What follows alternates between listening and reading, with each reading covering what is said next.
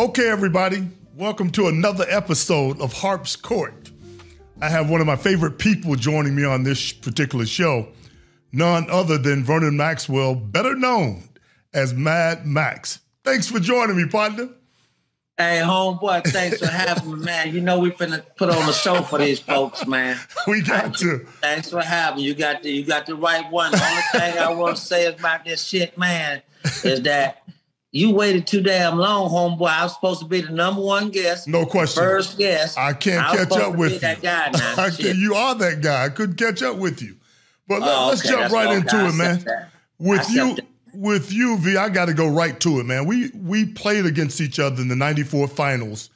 And real quick, man, run me through, and you don't have to be quick. Bad choice of words. Yeah. Run me through, when I say 94 finals, Knicks against the Rockets, what kind of memories does it bring back for you? Because I know what it brings back for me. Yeah. I mean, I'm glad you asked me about that. But, yeah, because, I mean, I knew it was going to be a tough series for both teams. I mean, we kind of was similar to each other, but y'all was on the East. I mean, they say the West, we run more than the East run and shit. Yeah. But and y'all more want to be in the half-court set and beat on people and shit. So, but I knew it was going to be a tough series. I mean, because, I figure you were better than Kenny. I'm going to give you that, homeboy. I was better than your whole backcourt, but go ahead. Yeah, no, you're damn not. You were better than Kenny, and me and John, we was pretty much wash each other out because we both was crazy. You didn't know who you was gonna get on what damn night. Right. And Rob Horry and Charles Smith, I take Freak over him, right. Robert Horry, and Otis Thorpe and Oak. I'll give me Oak, and then Dream was a wash in the middle. Yeah, he and Patrick. But we knew it was gonna be tough, but man, I mean, all y'all motherfuckers was doing. I mean, y'all was talking a bunch of shit. Right. And, well, y'all, I mean, especially you, homeboy, I really want to put you on blast out here, too. Because you was talking a lot of shit, homeboy, through the whole series. I was talking trash. They talking about John Starks, Vernon. No, man, that man over there giving this damn interview was a motherfucking problem, man. That man... That mouthpiece, man. That man ran that mouth, man. I mean, yeah, my homeboy, man. I love him to death. But boy, that man, god damn, man. I mean, he used to tell me, boy, you know you can't dribble with your left hand and shit. Right. He used to get all my secrets away. Right. I already knew I was right-handed. I was dominant right-handed, motherfucker. You let me get to the right, nobody can stop me. Yeah. But he ripped me one time. All right, a true story. Yeah. A true story. Okay, let me give you the story. All right, we was in I think we was in Houston. Mm-hmm. I was bringing that motherfucker up. He made me put it in my left hand and knew I was weak with my left hand and shit. He came by and he ripped, well, he was guarding me. He ripped me. And then I was like, man, this motherfucker, man, I wanted to run him. I tried to run him down to hammer him, but I couldn't catch his ass. And I know what he was saying in his mind. Man, I told y'all this motherfucker can't dribble with his left hand, right. man. That's right. Y'all motherfucker, man. But but it was a great series. Yeah. But I mean, I knew it was gonna be 7 games. I mean, y'all thought y'all had us when y'all won, up in our court. Yeah, we went up 3-2. Right. Yeah. But we already knew because we felt like we let one get away in Houston in game. I think it was game 2. Yeah. We let one get away. And then we said, like they say, that the best game to go still is game 3. Yep. The first game when you go on the road. So, and that's what we went up there. We was concentrate on. We just wanted to get one game. Yes. Because all we said, we get one game, we all right. Because we just figured it'd be hard for somebody to come back. But we knew y'all could do it. But we just figured we just, after we got that one game in game 3, we felt good about ourselves. So we could get another one, would have been fine with that. But since we didn't, and we were going back to Houston, shit, man, we was confident. We did what we had to do. Yeah. Ultimately, Max, what do you think decided the series? It went 7 games. It was back and forth. To your point a few seconds ago, what do you think was the deciding factor of you guys being crowned champions? Oh man, I just felt like in Game 7, because, I mean, true enough, I mean, I give it to you and John. Y'all outplayed me and Kenny. in the finals. Y'all did that. Uh-huh. Y'all outplayed us. We couldn't make a guy. We couldn't hit the side of the goddamn. We couldn't hit the side of nothing. So y'all outplayed us as far, as the guards y'all did. But in game 7, John didn't have the best game. I felt like that was 6. I thought. No, that was 7. It was 7. Now that was 7, homeboy. Yeah, he was 2 for 19. Yeah. So, and I felt like they should have went somewhere else. Uh-huh. Not knocking my guy John Stoss because I love him to death. I'm getting ready to go play in this golf tournament this month on the 20th. Yeah, on the 20th. So, but not knocking him and shit. But if it ain't your night, when it's me and him, when it ain't our night, you got to just pull our ass and sit our ass down. Because we don't know how to stop shooting. We ain't got no conscience. Right. So you got to sit our dog asses down. Right. So, and I was just like, damn, Pat, you ain't going to put Hubert in here? Hubert put somebody. Rolando Blackman should have got a couple of jumpers. Bam, bam. I said, damn, get him out of there. Well, I thought Roe deserved Rolando Blackman deserved an opportunity as well in that series because I think they thought, Roe, you know how the NBA is, homeboy. When you ask get over 35 and all that shit. Right. You're too old. Yes, you can't play with these young boys. Now you be over here, be a good goddamn teammate. Yes. And talk to these young kids and show them the way. You know how that shit goes. Oh, I do. So that's why they ain't probably play Roe. But Roe, and Roe's a shot maker. Yes, he is. Yes, he is, homeboy. Yeah, shit. I remember them days in Dallas. He gave me a bunch of buckets. You and him, all that shit. I just hate that shit. But yeah, Roe's a bucket. So, but I'm glad Pat did what he did. But I think that's what like did it. Game 7. Because it was pretty much even all the way until that. Yep. Game 6. It was going back and forth. The battles was like, they were even. But y'all outplayed us in the backcourt. I give y'all that. But I just feel like game 7, that hurt y'all, man. Yeah. You can't have a man out there in that game going 2 for 19. Mm-hmm. That killed. That was a deciding point right there. That's what killed you. And then he took the damn last shot. Right, John. Game 6. That's where I'm going crazy out there. Yeah, what do you say to people that said because at that particular time in ~94, Michael Jordan retired, remember?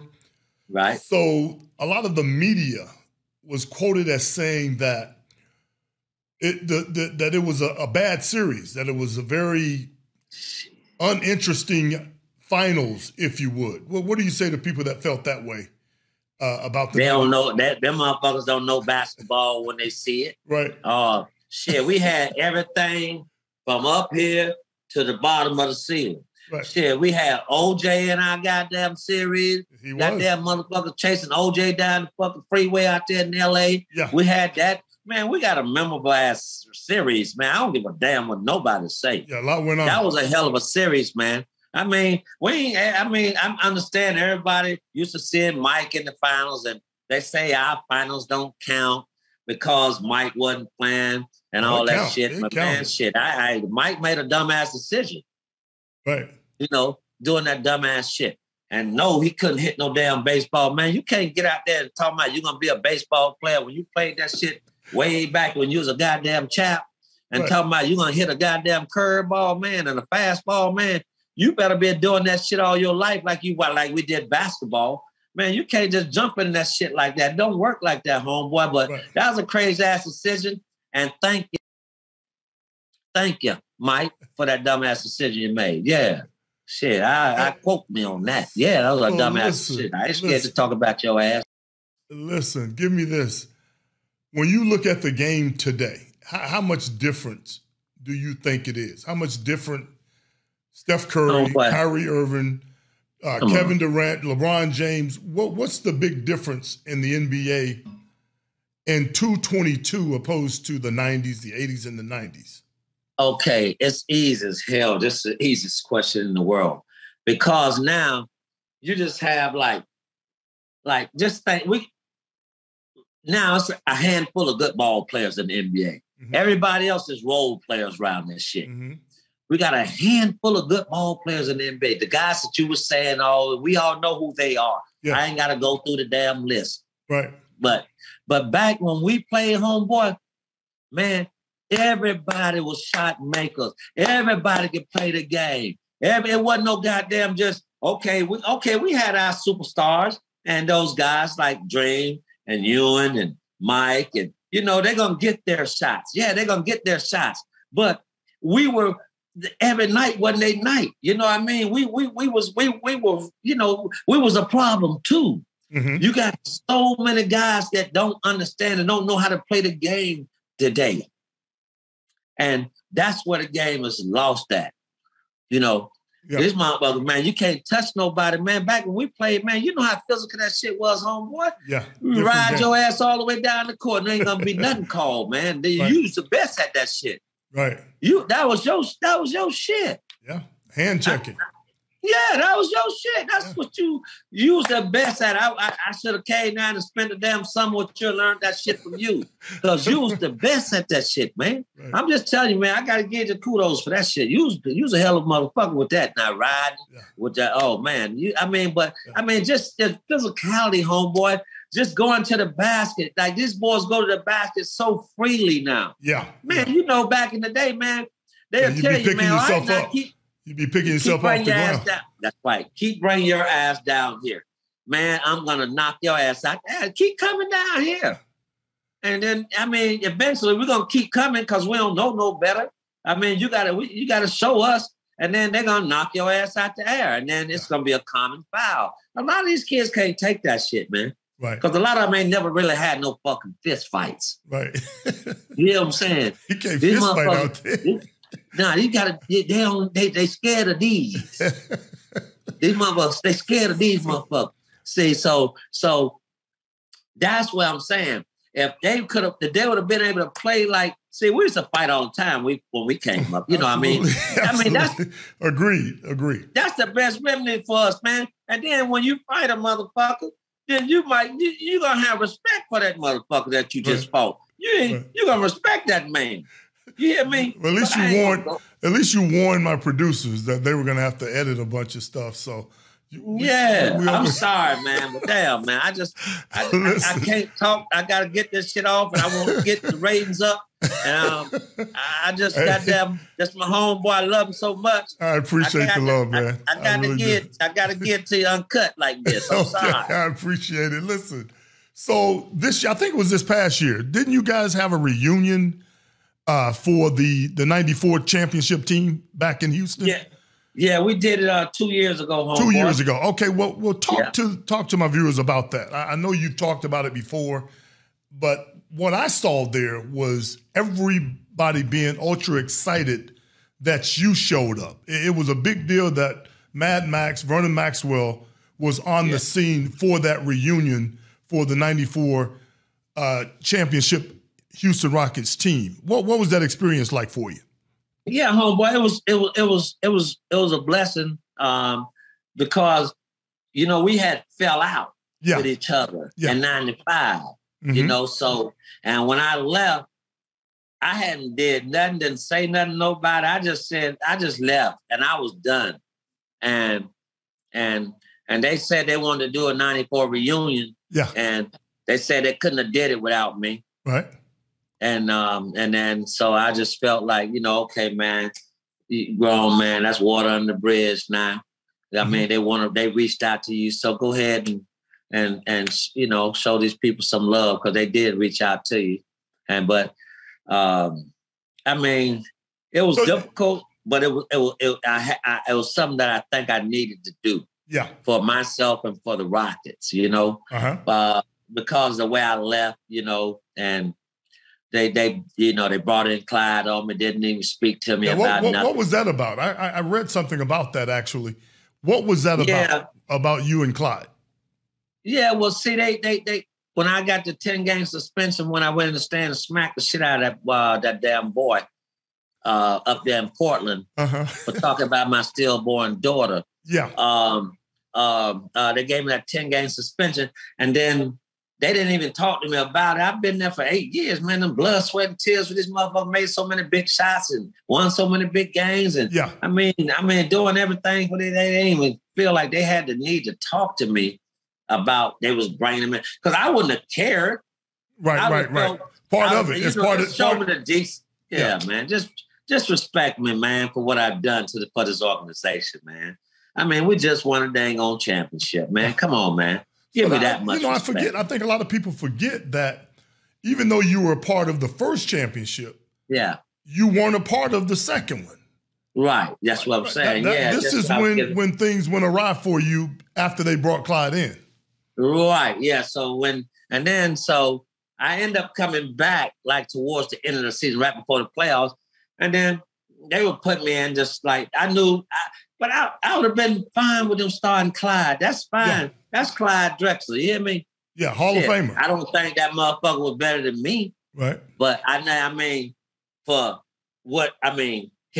his numbers show that. But when you go to Vernon Maxwell and Clyde Drexler head to head, I don't give a damn way he played that. You ain't going right on me, Clyde. I'm gonna embarrass your ass. I'm gonna jump all the way right. I'm gonna send your ass all the way left, all the way up in them goddamn stands and goddamn well, because I know you're finna kick it up there somewhere in them damn stands, because you can't dribble with your left. Right. But I'm just saying, so the numbers ain't lie. Look at the numbers, man. I mean, he was one of the easiest guys in the league for me to guard, man. Mm-hmm.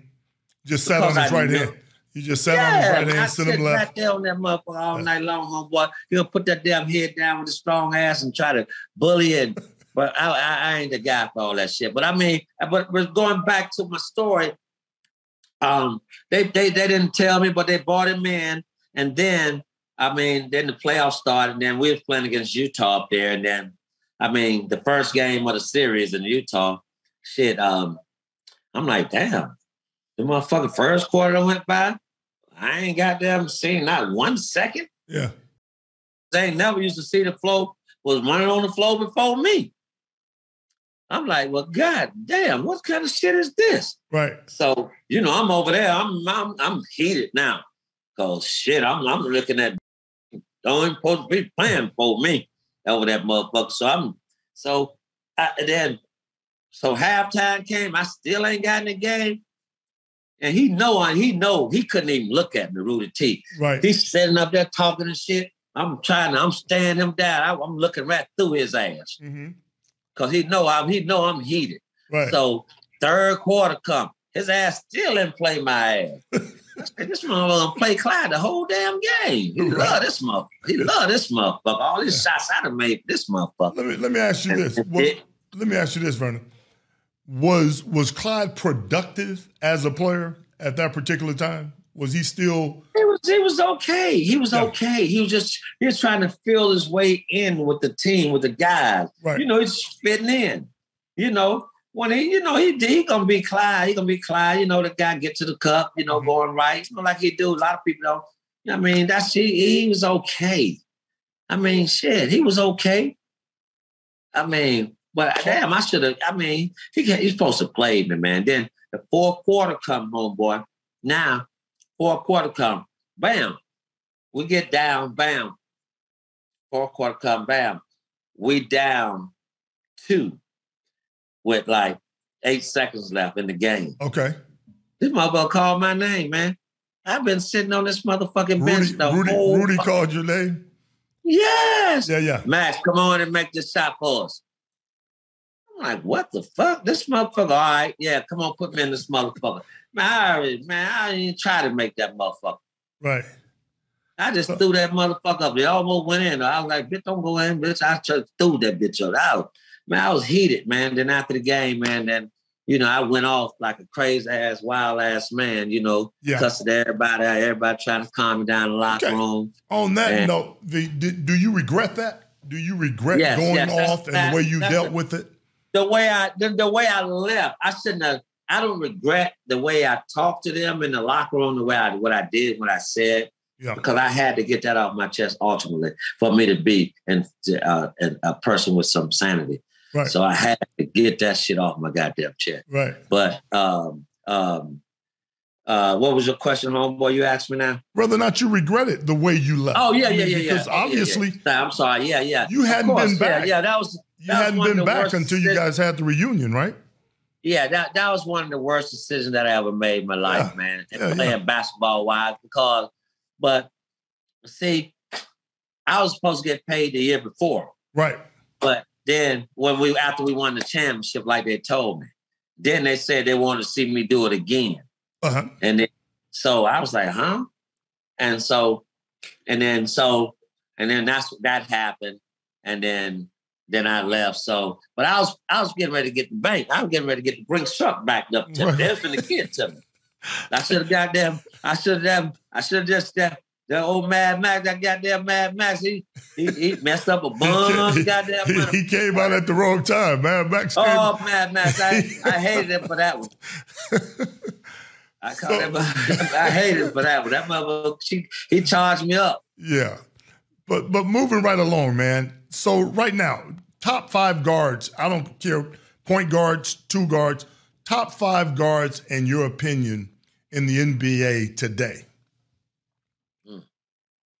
Ja. And you can't say you because you're not playing anymore. No, I wanted to. Ja Morant, Kyrie, is LeBron a guard? No, LeBron is a basketball player. Okay, we just call him basketball player. Okay. He's just a basketball Kyrie, Ja, Donovan Mitchell. You missed me on that one. Yeah, he's getting there. Donovan Mitchell is getting there. I don't think. Yeah, I like him. He killed me. Who else? Shit, I like. That's 3 of them, right? That's 3. I like. No Steph. You know what? Yeah, Steph in there, and shit. Maybe Dame Lillard. Yeah, I like Dame. He's slowing down a little bit, but I like Dame. Yeah, there you go, Dame Lillard. There it is, homeboy. That's he averaged 24, 25 last year. I don't know if you call that slowing down or not. He can still get it done. Yeah. But it's down the shelf too much. Yeah, he's on the injury list quite a bit. This boy stay hurt too much. Well, back in the day, homeboy, we used to pride ourselves on playing 82 games, man. Sure did. I mean, I really wanted to do that shit, man. Yeah. I mean, I love this shit that much, man, where I really want to play 82 games. Mm-hmm. Man, these kids will sit down and rest, man. So, man, I ain't finna rest in no big game, man. I ain't resting in no game, man. I want to play, man. I want to compete. I want to see what this motherfucker got. Right. Who gave you the most problems? I know Michael Jordan killed you. Mike gave you problems. I know he gave you. What about Dale Ellis? How did you? Dale Ellis was a great jump shooter. Yeah. Mitch Richmond used to give me problems. Got big. My homeboy, Another Florida guy, yeah, man. He all mid range. That boy really won't shoot no threes. He gonna post you up the whole night. Motherfucker, one night I was out there in Sacramento. I was guarding him. I said, damn, homeboy, they done converted you to a power forward now. What you doing is all got me on the block. He was strong, no question about it. Just kept me on the block the whole night. I said, damn, they done stuff. But, and Reggie Miller. Reggie, yeah. And the guy used to give me the most problems out of everybody. And I tell everybody this, and everybody be like, huh? Drazen Petrovic. That man gave me fit. Yeah, rest man, in I peace. couldn't stand that. Well, that motherfucker, God bless him. He was tough. That man, good God, that man, good God, too. I couldn't, that boy could, oh, man, he used to give me problems. Yeah, he was tough. There's no doubt about it. Very unorthodox, if you would, as a player. Yes. In my opinion. Yeah, the Euro stuff really made him difficult to guard. Yes. Let me, I just want to turn the page a little bit. Is there anything throughout your career that you regret, that if you could do it all over again, obviously the Houston situation at the end of your career, but throughout your career, man, what would you have done different? I ask myself this same question all the time, and I ask all the guys this. Yeah. Would they have done anything? Yeah, if they would do anything different as far as their career is concerned. That's a good question. I mean, it's a lot of stuff I did. I mean, a lot of stuff. I ain't homeboy, but I'm gonna say this, like you said, that Houston was that. That was an isolated situation. I just think, homeboy, I felt like I retired too early, man. Because that's something that I think about all the time, because I had 4 or 5 years left up in me, man. I retired way too early, man. I mean, I could have went by 17, man, 18. But I that's what I regret, man. And I ain't get it all like I should have got it all. I feel like you had more game left. Yes, I had way more game left. I should have stayed playing, and I just left because I couldn't take not playing, and then they want you to be a good teammate when you don't play, and it's hard for somebody like me and you to be sitting over there and you ain't gonna play, man. They want me to be a professional about it. And I understand that part about being a professional because that's what we on a professional team. And you should carry yourself like that.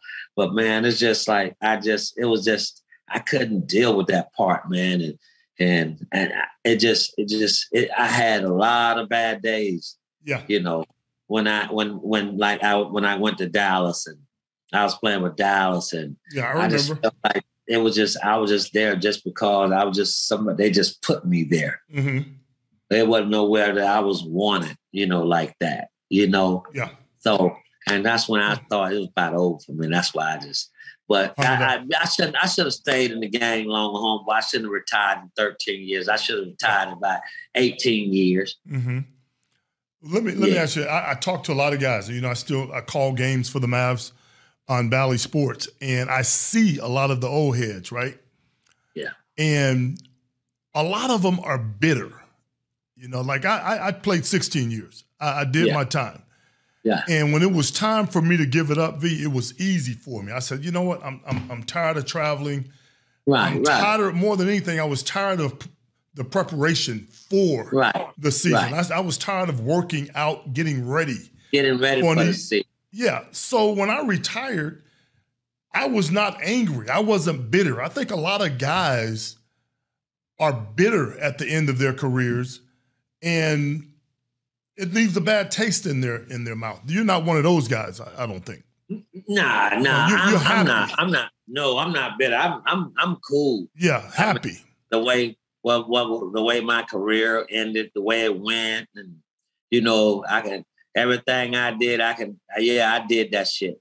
And no, I'm fine with all that, man. And I don't have no ill feeling towards the NBA or towards no team or no players or nothing like that.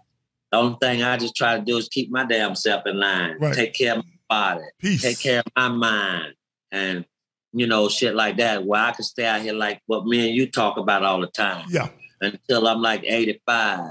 Then I can say Vern lived a good life. That's right. That's what I concentrate on now. I don't concentrate on that negativity shit, man. Right. I don't want that in my life. I don't want the people around me, man, like that. I like good vibes, man. Yeah. Good vibes. So listen, we do a episode on Harp's Court, and it's fact or fiction. Fact or fiction, you can answer this for me. If you and Akeem Olajuwon stepped in a ring, in a boxing ring, and there's one man left standing, who's standing? Probably that African, because them motherfuckers go crazy when they I kill you. Yep, probably that African. So you don't have a chance against Elijah in a boxing ring. Well, why did you try him in a locker room? Why did you try him in a locker room? Well, damn. When a man, we from Florida, homeboy, when the motherfuckers put their hands on us from Florida, boy, you got to show me something. Right. You going to show me something. I'm running every damn body out the locker room. Like I told you, everybody done heard this damn story before. I ain't got to go over no more. Yeah, but I goddamn, put your goddamn hands on the Florida, boy. It's going to be, I goddamn, I'm going to test, I'm going to check your temperature. So let's talk about your son, man, who's Wake Forest, right? No, Georgia Tech. Yeah. Beg your pardon. He's at Georgia Tech.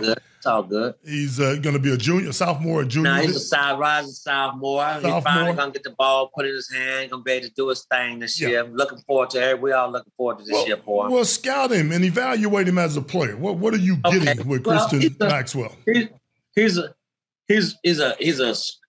scoring. He scores off the. He's a very good scorer. He can put the ball in the hole. I mean, make great decisions, great passer. he's gonna be one of the top jump shooters, 3-point makers in college basketball. Very crafty, getting inside. I don't think he's as athletic as he need to be, but he still can get away with it because of his size. He's got real good size. He's like 6'3.5", 6'4", about 195 pounds, and he know how to throw his weight around and stuff like that. So, but he's a very competitive kid, and he's not going to lose a lot of fights out there on the court. Right. And so, and that's what the hell, I mean, I'm talking about competing wise, not like. No, I get it. I understand. Yeah. But he's a totally different, different ball player than what I was. But I love his game. I think, I mean, he'll do well in the ACC this year. I'm just looking forward to the season because he's dropped from, he had gained so much weight when he lost his confidence, lost himself, and went up to 210, and then broke his foot, broke his hand. Had some setbacks. Yeah, setbacks, and he just felt sorry for himself. And then we got him back on the right track. Now he's back down to 195. He's playing weight, and now he's looking real good. He's gonna have a real good year this year. We just look out for Vernon Maxwell at Georgia Tech. Everybody, please do. My baby boy, yes sir. Listen, good year this year. Could you play in this era? Would you be successful in this era? Oh man, homeboy, All-Star. I ain't make it back at All-Star when I was playing in the NBA because of a lot of shit I did, but. This era right here in this day's time, man, All-Star every year. Come on, man. Nobody can't touch you no more. Right. I mean, I'm on the free throw line 10, 12 times a game. Can't touch nobody. Can't touch nobody. I don't know why these boys want us to be Steph Curry and shoot all them long-ass threes and all them damn threes. All you got to do is when you ask getting the penalty, man, and get 5 fouls on your team, man, drive the damn ball to the basket. Somebody going to put their hands on you. Go to the free throw line, man. You got to think this game, man. It's a lot of just athletic players out there. They're just so athletic. They dumb with it. You know, you got to think the game too, man. I mean, when I see 5 fouls, I'm looking. I used to tell, like, for instance, when I played in Seattle, Paul Westfall, I played with Gary Payton and them, and I used to tell him, I told him, I said, hey, coach, don't put me in the game until the team got 5 fouls against them. You hear me? What I'm saying, coach? And he's wondering why I was like, first of all, y'all ain't paying me enough money. Y'all paying Bones, Brent Berry, all the money. Y'all paying $3.8 million. Y'all ain't paying me no shit. I mean, y'all paying him $5 million, paying me $3 million. Right. And then so when we get 5 fouls, then you put me in the game. And then he just do that for me. He looked out for me. He did that for me. I had one of the best years of my career at Seattle. I just drive to the basket every time with 5 fouls. I mean, I don't know why these kids don't do that today. Right. It's easy, man. Jump shot. How about the All-Star? I'm going to get you out of here. Who's the GOAT? Michael Jordan, LeBron James, Kobe Bryant. Michael Jordan. By a landscape, or is it close? It's sort of by a landscape, yeah. By a landslide. Landslide, yeah. Michael is better than LeBron James. Yeah. You'll get a lot of pushback on that. A lot of places. Yeah, that's fine. That'll be good. I mean, that's fine. But I mean, I know that boy was, man, and what he did, man. Yeah, Michael, you're talking. Man, that's we wasn't just letting that motherfucker do that shit. Right. I'm just saying, man. I'm with you. I echo those sentiments too. Really was if you put Mike in this era, just what you asked me, that question you just asked me. Yeah. The man averaged 40. Because you couldn't touch him. No, that's what I'm saying. You couldn't. He averaged 40. 40 plus, I mean. Easy. He averaged 33 with us, 32. And we was touching him, knocking him all over the place, pushing him around. You were allowed to be a little physical. You couldn't touch him now? You got to put 10 more, 15 more free throws on that for him because you know he got it all the call. Man, let me say this, Max. You know, you're my guy. We grew up in the same state. Yes, sir, homie. And we have that in common. So I'm really gonna get you out of here on this one. State of Florida, if they picked a starting 5 out of the state of Florida for best basketball players out of that state, where would you be in the starting 5? And don't lie. Yeah. Oh yeah. Yeah. Over Vince Carter, over Otis Birdsong, over. We had a lot of guys, man. Tracy McGrady. Over those guys, you would be top 5 state of Florida basketball players. Yeah, for what you're talking about, what we did in high school wise. What I did in high school wise. What did you do in high school? What did you do? Ain't a lot of us did that, homeboy. You did it, and I mean, ain't a lot of people done what I did in high school. What'd you do? Oh, well, shit. Okay, well, I don't like to talk about it. It's just so old. I'll go back. Okay. Well, I'm just curious because we have that conversation all the time about the best 5 players out of the state of Florida. My sophomore year, I was 28. No. Here's the question. Top 5 basketball players by position. Point guard, 2, you're talking about 3, by position, 4, and 5. Damn. Stoudemire. That's a tough one. That's a tough one because you had Mitch Richmond and all them boys. Mitch would be in there. A lot of guys. Eddie Jones. Eddie Jones played him for a lot of them. The same year. He was tough. I mean, I still gonna put myself in there, homeboy. But I know second team. You can be second team, V. Yeah, I might. Yeah, I put myself on one or two. Position wise, you would have been second team. And all I want to tell you, we're gonna end it on this. Why you say that, homeboy? Because you're admitting that Vince, Mitch Richmond. He was tough. He was a tough cover for me back then. Mitch would be in the top 5 players, right? Cat got your tongue, but that's okay. I wouldn't be mad if somebody said Mitch would have went before me. Right. You wouldn't be mad. Nah, because I know what he was. He was tough. He was a tough cover. Yeah. Back in high school, he was big, strong, and he was a tough cover for me. So I come out of high school. I was 6'3", 145. He was already a man. He was 185. He was big, strong.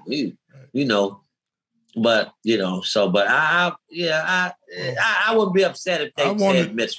I wanted to publicly get the truth out on this one. So.